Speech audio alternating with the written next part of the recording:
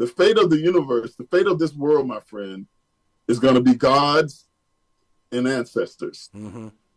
Gods and ancestors. Yeah. When human beings get to the point, when they get to the point where they want to travel to other worlds, mm-hmm.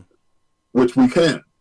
We can. When they get to that point, they don't have to use spaceships to go. Right. Right. They don't have to use spaceships to go. Okay. They just leave their body and go look around. Yeah. I mean, because that's what the fate of the universe is actually going to be. That's what our destiny is. Yeah. That's what our destiny. There's a book out called Forbidden Archeology. Forbidden Archeology.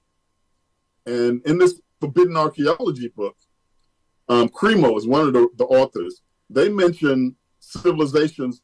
They mention finding artifacts mm-hmm. of civilizations similar to the civilization that we live in. Mm-hmm. Right? But these artifacts are sometimes found in the middle of granite. Mm-hmm. They're sometimes found in the middle of coal mm-hmm.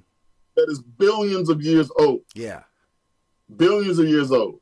And that's because the Earth is a seed planet. There's been many sentient beings uh-huh. that have come and gone on this Earth. Yeah. And have since launched themselves into their celestial beings, where they don't need a body anymore. There's a quote from the pyramid text about Unas, King Unas. He's one of the early kings of ancient Kemet, mm-hmm. where they keep repeating something about King Unas. Where they say Unas is a star. Mm-hmm. Unas is a star. Unas shall go to live with the star god. Yes. And one of the quotes is, "How long shall I live?